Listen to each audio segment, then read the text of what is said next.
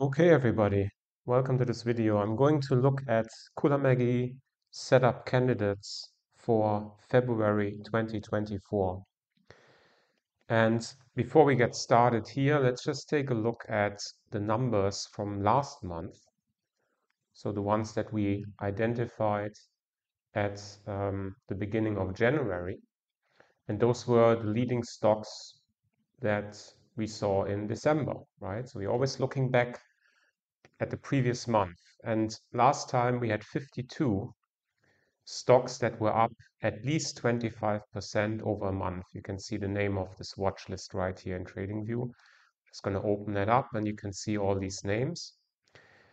And yesterday we had pretty much of a down day. And the last day of January, markets, the Nasdaq was down almost 2%. With the Fed leaving the interest rates unchanged and sort of tempering expectations of quick rate cuts. The market didn't really like that. And so you can see that all these leaders, they get beaten down very, very quickly. And this happens immediately in an even sort of leveraged fashion when the overall index does not perform well, right? So leverage and momentum and volatility, whatever you want to call it, it works both ways. If the market doesn't support these momentum stocks to the upside, they get hammered down like crazy. And so the interesting thing is that we saw last month and also the months before, we were mostly dealing with old tickers, old names, bounce stories. You can look at a firm, right? You can look at Bill, you can look at Chewy, you can look at Coinbase, you can look at DocuSign, you can look at Enphase, you can look at Robinhood, you can look at stuff in the past, these almost bankruptcy companies like Hertz, right, showing up.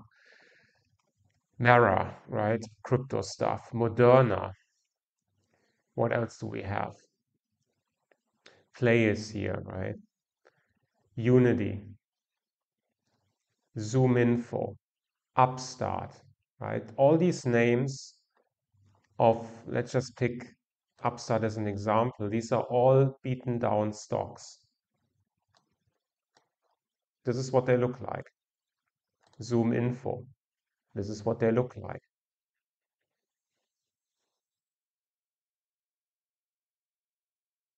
A lot of volatility, right? And if you look closely, what has happened more recently to a lot of these stocks that were so strong, just last month? They broke down again. A lot of them did. Or they just started stagnating, going sideways. Here it's Robinhood, broke down, went a little bit sideways. Look at Chewy, broke all the way back down. Bill, sideways, right? Affirm, sideways, right? Ever since beginning of January, this is beginning of January here, it's just been going sideways. So this obviously does something to the selection we get for this month because it's going to be very limited. So all these leaders here, I'm going to clean the list for the 25% movers over a month. And then let's take a look at the leaders over 3 months. You will find the same names, pretty much. There's Affirm, there's Coinbase, there's Mara, Riot as well, right? And so on. Right? We saw Sentinel-1 in the other list as well. We saw Sunrun in the other list. We saw Twist Bioscience in the other list. So it's just a repetition mostly. And it has to be because to get on the list of the best performers over 3 months, you need to have been in the list of the best performers over 1 month, right? That's just entry stage to make it onto the quarterly list. So here we have like 25 or had 25 tickers. So we had a bit more than 50 on the 1 month performance list, and here about 25, half of it. So let's clean that as well. And now let's take a look at the filters that I use. And what you can see is actually very simple. We are looking at any stocks out of the universe here that trades at least 500,000 shares per day on average, that trades above $10, that has a market cap of at least 2 billion, and the volatility on the month, or which is actually per day percentage of 4%. So these are stocks that Qullamaggie terms as high ADR stocks, average daily range. And this is a substitute here because TradingView only gives ADR in absolute dollar terms. So that's not going to help you. This is a percentage approximation so that you can see roughly on average the stock moves 4% a day. Right? This is the stuff that is really moving. These are the momentum stocks. So I never change these throughout the videos. This is always the same every month. And this time, if I sort by the monthly performance and I want to take a look at the stocks that are up at least 25%, I get very few. Did I just delete the whole list? Yeah, I think I just effed up.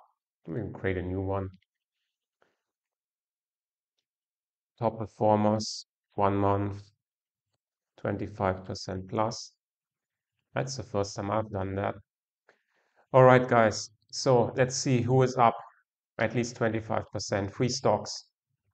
I could include Ironwood Pharmaceutical, but how is that going to help us, right? This is a biotech pharma company. There are lots more here, more therapeutics, more biosciences, more therapeutics. Also here, Viking is a therapeutics company, right? So there's very little. There's just 3 of them. Let's take a look at the 3-month top performers. And first I need to create a new list. Top performers, 3 months. At least up 50%. It should actually be way more. Should be like 70% or something, maybe 100%. But let's just use 50% for now. And let's see what we get here. I'm just going to select those guys. That's quite a bit more than the one month. But again, down here's the therapeutic stuff, so I'm not going to include that. There we are. And then we can take a look at them. So starting off with 1 month, this is the absolute rocket here, SMCI. It's been for a while. Let's just go straight up. This is a typical growth stock. The company posts higher than expected sales quarter after quarter after quarter. It's growing very aggressively. This is a typical stock that you would find in a William O'Neill book as an example. That's a typical Qullamaggie stock. First leg up consolidation, even though this consolidation took a long time, and then second leg up, right? This is the typical stuff, but that's pretty much the only one out there. The other ones are health companies again, right? I don't know what Oscar does exactly, if it's a biotech or pharma or maybe something else in the health sector. Doesn't really matter. So that's one of the performers, and this is definitely a therapeutics company, right? So they always write their own stories. It's very, very thin. This reminds me of the end of October, early November, when the market was completely not showing any performing stocks at all. But the difference back then was, if you look at the NASDAQ from back then, here that was back in November, this is where we were. Nothing was showing up. And then we got a move like this. Now we're sitting here and nothing is showing up yet again, at least not on the 1 month performance watch list, right? Does that mean we're going to get another run up? No idea, right? I mean, if you get a bear market, you will not get these runners at all for a prolonged period of time, right? So we got to be a little bit careful. The market ran up substantially, and now we are again at a point where we were down here. But this time it might not be a good sign for a reversal. It might just be a sign for the market moving down, right? Then there's the list with the quarterly top performers.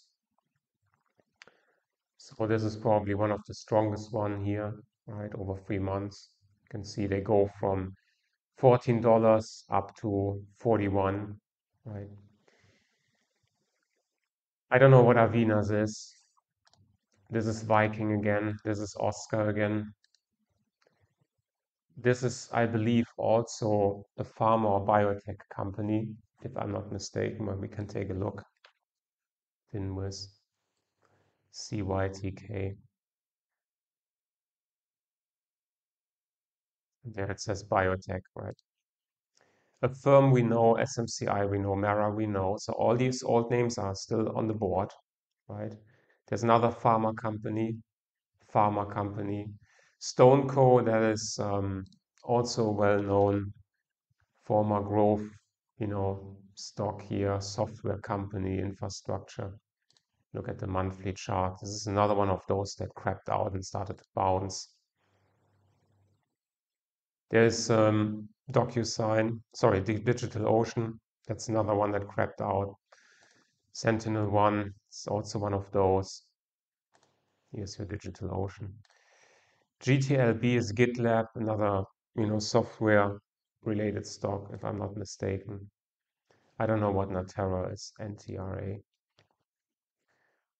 I lost track a little bit. Diagnostics and research. You can assume this is also a medical stock. Monday, remember this one from growth days. Therapeutics. Rocket companies, RKT. Mortgage finance, very, very interesting. Sunrun here. Solar company, right? Has seen better days, right? It's just a dead cat bounce, more or less. Moderna, we don't even need to look at it. We know what that is. Coinbase, same thing. There's Snap, dead cat bounce. AMD, we know. Ironwood, another pharma company. Elastic, also from the olden days, but they're holding up much better than all the rest. Carvana, of course, we remember that. MOD, Modine Manufacturing, I don't know what that is. What do they manufacture? Auto parts. Elf is a beauty company, and then finally there's Udemy. The IPO was like 2 years ago, right after the end of the bull market. Congratulations, and then it just goes straight down, right? So old names, a lot of pharma and therapeutics names, right? Nothing has really changed. There is no new generation of stocks unless you believe in the pharma sector, right? So let's take a look at Labu. How has Labu been performing more recently? It's the same thing, starting in early November. Labu is a triple leveraged bull ETF on biotech, went from 48 up to 144. That's a pretty good performance option. Obviously, it's like up 300%, right? If you look at the regular one for healthcare, you can see that went up from 123 to 140, right? I think IBB is biotech that is not leveraged. Yeah, 112 to 138. So there's not much difference between the unleveraged ones. They went up like from 110 to 135 or something, right? And then obviously I've used leverage stuff, right? So that's basically it. Last time Qullamaggie streamed was a month ago. He was basically saying breakouts don't work. He just looks at EPs, which are mostly earnings plays. Companies like SMCI that are constantly pushing out higher numbers. That's the kind of stuff you would be looking at. But all the rest is just not interesting. So we don't have new generation of stocks. I keep saying that every month. I've been saying this for at least half a year now. It's just nothing new, right? And just because we don't find a lot of top performers over 1 month doesn't mean that the market is just going to go higher now, just as it did late October, early November. So this is something to just keep in mind. The market is going up, yes. There's a lot of large tech driven move, and there's a lot of money flowing into the markets because of inflation. When people still have some savings, they say, I don't want my money to rot away in my bank account. They just push it into large cap stocks, mostly tech, and that's it. And that's when you get, performers like Nvidia, like this. Right. See what the others are doing. What is Microsoft doing? It's pretty much the same. What is Google doing? Pretty much the same. Well, as of yesterday, that changed, right? Down 7%. Overall, you can see who is driving the market, right? You look at Meta, straight up, right? And so this is essentially the story. Like it or leave it. We'll see what happens. Do I buy here? No. If you miss the train at some point, you miss the train, right? That's just what it is. So last year was a massively successful year, right? For Meta in particular. If you look at stuff from the past, like PayPal, that's not the case. So the question, which one of those big tech names actually really goes up, it's hard to say. It's trial and error, like most things in trading. At least if you're just a technical trader, then don't look at the fundamental story that much, then yeah. But some work, some don't, and that's what it is. All right, I hope this was somewhat helpful. So take care and talk to you soon. Bye.